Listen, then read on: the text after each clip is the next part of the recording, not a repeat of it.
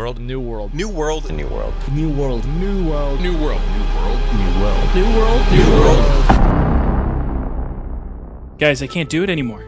I can't avoid it. You know, I've always been open on this channel about what goes on in my life, and recently I've been open with you guys about personal life issues that have sort of held me back in terms of how much content I can actually put out on the channel. But this past week, the thing that's been keeping me occupied is New World. New world. Now, look, you guys have seen my channel. You know I'm not a serious critic, so take anything I say with a grain of salt large enough to choke an Alaskan bullworm. I mean, we slept with the Ebony Warrior, for Christ's sake. I think we're the only ones in Elder Scrolls history to accomplish such a bombastic feat. But I really do think that this game is awesome, and I think that you guys should give it a try when it releases next month. I used to be a big MMO guy growing up. Back in high school, I used to always play what seemed like every other week a brand new MMO or some new up-and-coming free-to-play MMO on my mom's laptop that eventually I blue-screened and broke.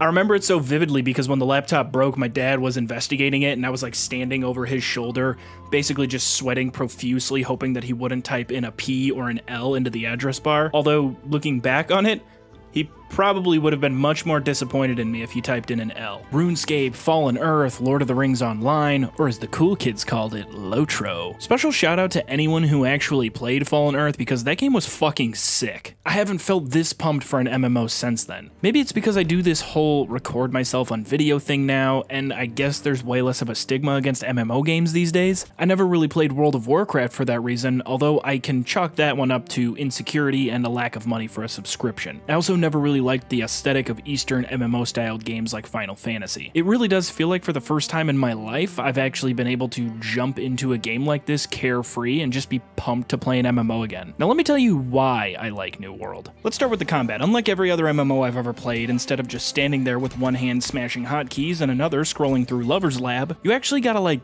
you know, do stuff. Some of the enemies have really unpredictable attack patterns, so if you learn them well, you can take on higher level enemies and feel like a complete stud, dodging them like crazy. You know, maybe there are actually a lot of MMOs that are like this, but like I said, I didn't do a whole lot of research for this video, and I'm an idiot. Even if it's not the hardest enemy in the game, they'll still likely get a few knocks on you, so I kind of have fun trying to like not get hit, failing to do so, but then I do this sick thing where I like dodge them, whip out my Union Soldier, and just... This game is a straight-up dopamine simulator. It just is constantly blinking XP bars in your face, and level-ups, and new skills, and new bonuses, and new loot, and...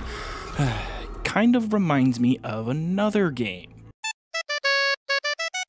Look, I just want to reiterate here again that I'm no expert, and I'll never claim to be an expert, but I also want to reiterate that you should like this video if you want to see me here and not here. Did I mention that this game has Oblivion gates?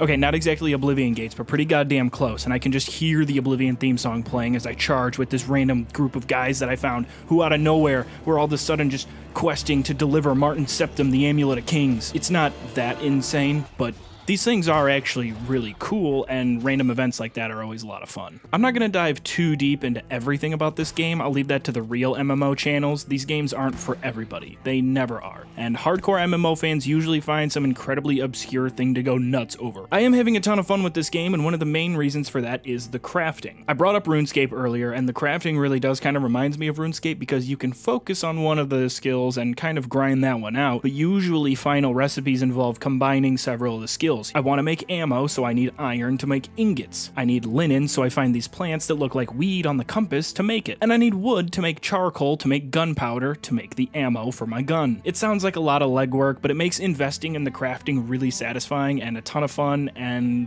I don't care if you like it or not. I think it's cool. I haven't jumped into the PvP a ton, but I did once, and let me tell you, it was one of the most genuinely fun experiences I've had in gaming in a long time. So I joined the Green Team, or Faction, I think they're called, and a huge group formed outside my home city. I guess we were involved in some kind of war with the purple guys, and they were stepping up on our turf. Some real Ballas versus Grove Street OG stuff.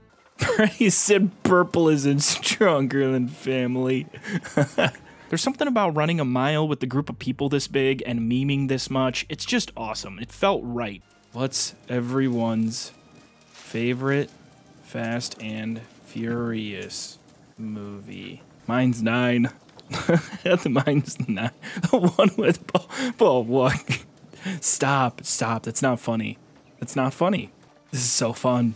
We haven't even gotten to the battle. I'm having so much fun. Imagining doing something like this with my friends has me really excited for the final release. An epic showdown on the cliffside, launching off shots, taking cover, charging, and inevitably making the worst PvP play of my entire life. Hopefully we're winning. I feel like I'm gonna come across this mountain and... Oh shit. Oh my god.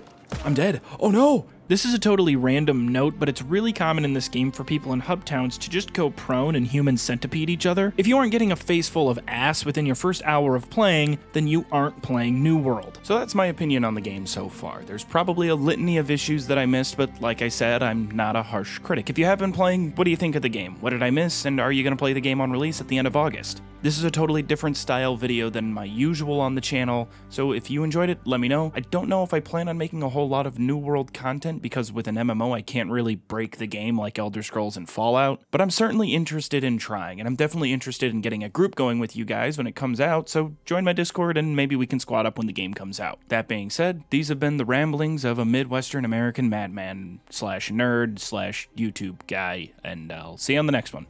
Thank you to Patreons Luke Cavara, JacktheBlack, Jordan Hart, HammockTherapy, Arkham, Pengy, and Merc200. Thank you guys, and I'll see you on the next one.